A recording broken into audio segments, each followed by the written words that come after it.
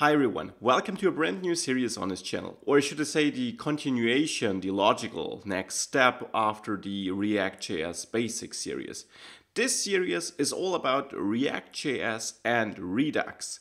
And we already got an idea in the ReactJS Basics series, if you saw that, why we might need an improvement for bigger apps or for apps where we really need to manage our state, our data in the application, where we got a lot of component interaction, and why this might lead to problems. Now, Redux is kind of a solution to this problem and makes handling the application state, so knowing where we are and handling our data, really easy.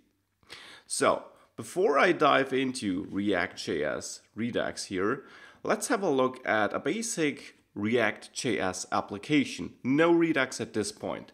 Now that's a very simple application which leads to this screen where I got my main page where I have a button and then a user page where we see a username. Now if I click the change the username button, the name down here changed. Do you see it? Let me show you again. It changes to Anna. And of course the code responsible for this lives in my index.js file, which has my state where I store the initial username, Max.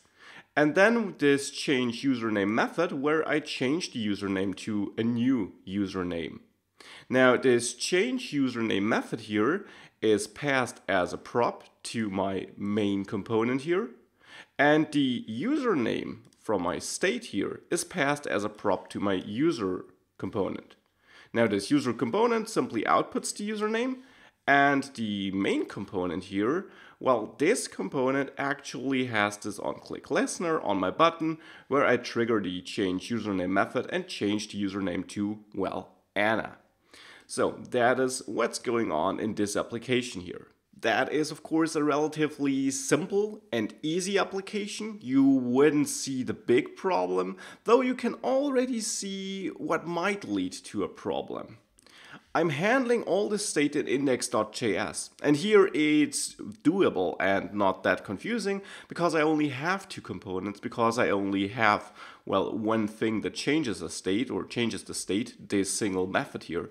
But imagine this being a bigger app, and you saw this in the ReactJS Basics series where we talked about component interaction, where we had multiple buttons and so on, and it quickly gets out of hand. You quickly have to create all these chains of passing event handlers as props to children, these children calling the events, passing the data back to the root component, passing it to other children.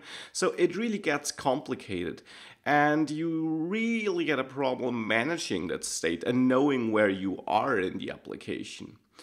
Therefore, we need a better solution, and I will use this basic app, which you can find as a separate branch in the GitHub repository you find in the video description, as the basis for this Redux series, and we will gradually enhance this application to then really be, well, better and to show how to use Redux.